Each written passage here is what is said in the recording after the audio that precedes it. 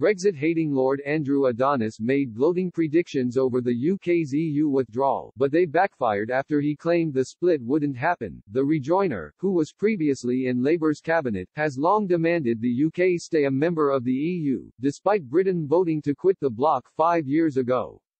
With Brexit now complete, and the nation free of the EU's shackles, the peer has continued his calls to see the decision overturned. He has even argued the best way to boost the UK economy would be by rejoining the EU's single market and customs union. Even though Britain has only just cut ties with Brussels, this move, he insisted last month, would allow Britain to ensure it could recover economically from the coronavirus pandemic.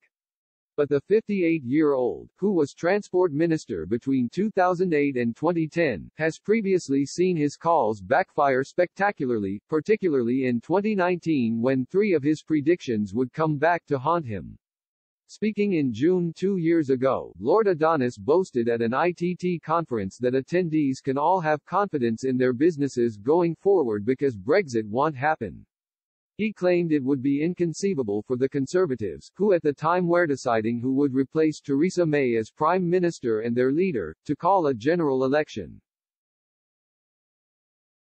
In a speech, the pro-EU politician also said Brexit was running out of steam, and predicted that by the spring of 2020 a second referendum would be held, and that Remain would resoundingly win. He said, "It's inconceivable the Tories will call a general election. Nigel Farage is eviscerating the Conservative Party at the moment, and because turkeys don't vote for Christmas I think we're unlikely to have a general election.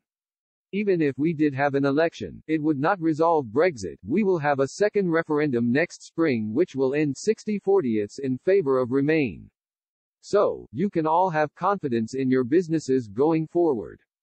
By December that year, with Boris Johnson as Prime Minister, the UK held a general election, which saw the Conservatives decimate Labour, with their Get Brexit Done mantra resonating with voters.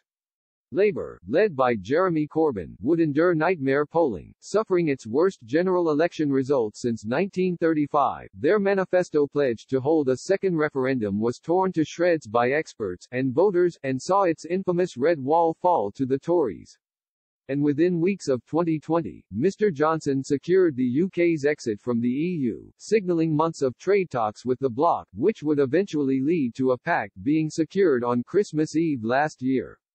More recently, Lord Adonis was under attack for making the argument to rejoin the European Customs Union and single market.